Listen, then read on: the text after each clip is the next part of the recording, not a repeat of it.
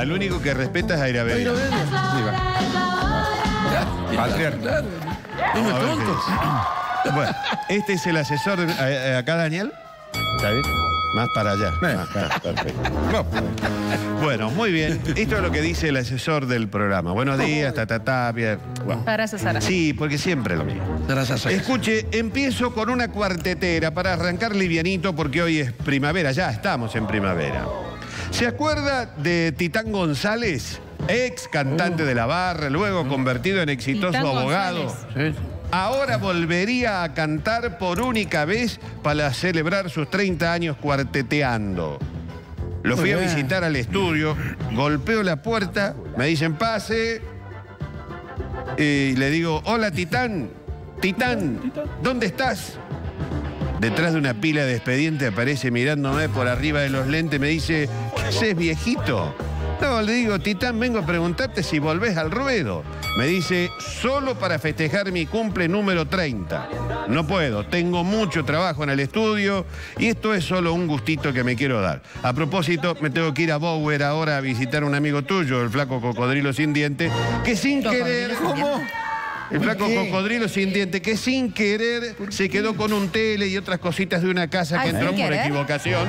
Pero bueno, ya lo vamos a solucionar. No se dio cuenta. Bueno, vuelve Titán por un día. Bien, salud. Muy bien. Un invitado especial y tengo otra cuartetera para participar de los festejos de Sabroso que serán en el Orfeo. Como ya le anticipé hace casi un mes, será David de Dale que va. Y otro sería Lisandro Márquez. ¿Se acuerdan ustedes cuando yo les dije que había habido una peleita entre David y Wally? Bueno, parece que todo pasó. Escuche esta diferencia entre un concepto popular y otro solo recaudatorio. ¿Qué?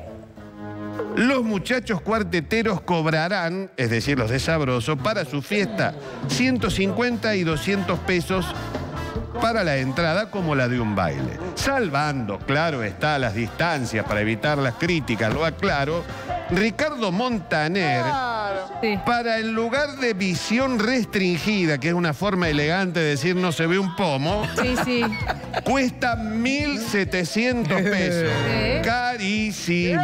Muy caro. Buah. Disculpe, Guisardi, le quiero hacer esta pregunta. ¿No le está alcanzando la guita a usted?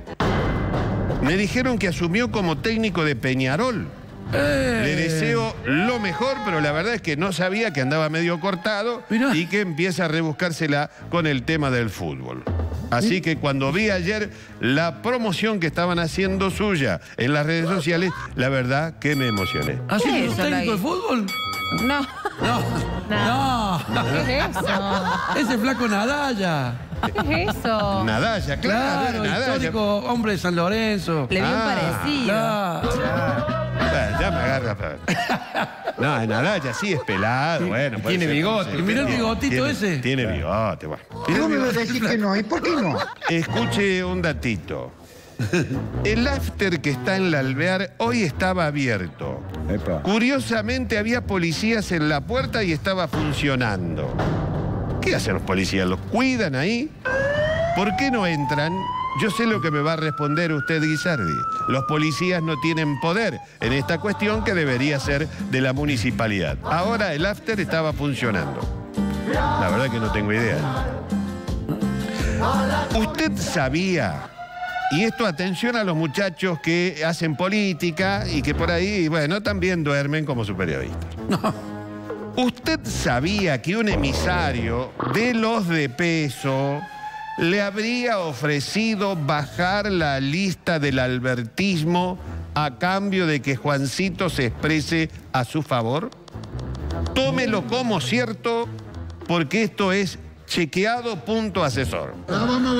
Esto es así, como se lo digo, ocurrió. Vino un emisario y ofreció ese canje. Yo te bajo mi lista, vos me apoyás a mí. Me parece que la lista no se baja. Se viene un evento con un poquito de reunión, una mezcla. Grandes empresarios juntos a Albertito. Cuando dice Albertito de Fernández. Claro, Alberto, candidato. Claro, no será Alberto. Exactamente. Albertito. Candidato de Frente para Todos. O Frente de Esto Todos. está fogoneado por el hombre de general de esa, mi querido amigo Robertito Urquía. Amigo de la... El operativo lo llamaría yo pescando fuera de la pecera. Esto es para la muchachada de la política que me bardea y me dice que vendo humo. Acuérdese, dentro de unas horas o un día anunciarán este gran evento con empresarios y Alberto Fernández. Yo le digo, a esto le pondría pescando fuera de la pecera. ¿Qué quiere decir eso con pescando fuera de la pecera? Y ¿Cómo pescando? supongo yo que pescar en la pecera debe ser fácil. Claro. Ah, Lo difícil para es pescar en el solo captar, digamos, fuera del justicialismo. Exactamente.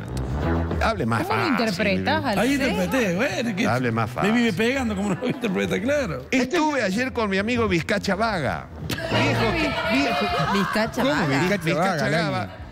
Hombre del riñón Vizcacha derecho de Unión por Córdoba. Me asegura que no habrá sorpresas en el gabinete del gringo y donde sí habrá algunas sorpresas es en el gabinete de Martín. Parece que cobra aún más fuerza lo que yo le anticipé la semana pasada sobre la posibilidad de que continúe su amigo Guisardi Marchiaro en Cultura. Bueno. Otro amigo que tengo. Uf. A este le decimos, el hombre es de poco salir y le hemos puesto nosotros, los amigos, Municipalidad de Amboy. Municipalidad de Amboy.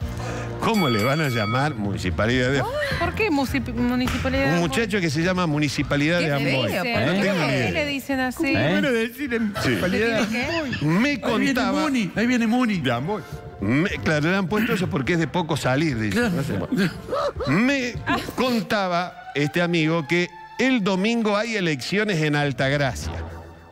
Hay un fuerte enojo en el gobierno provincial con Walter Sayek porque está trabajando abiertamente en favor del candidato radical.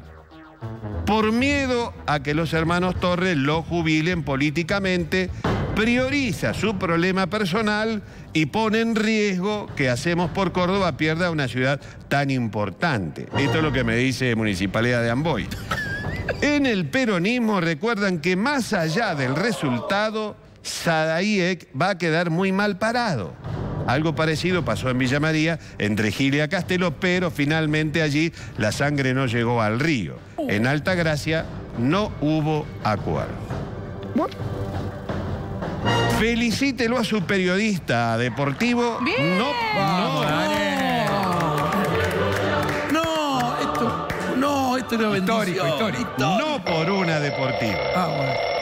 Anticipó que las multas para Uber eran de 72.000 pesos. Lo dijo antes de ayer. ¿Y qué hicieron ayer? Pusieron multas de 72.